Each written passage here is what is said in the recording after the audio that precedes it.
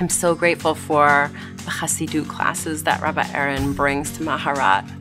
They're the Reish in Maharat, the Ruchani. I love teaching our students at Yeshivat Maharat because I can do so at a very high level, and because it is a conversation that is both intellectual and spiritual at the same time.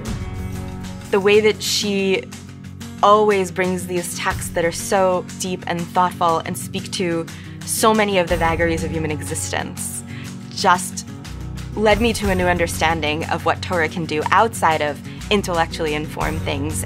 These are texts that really engage with the human condition in so many ways.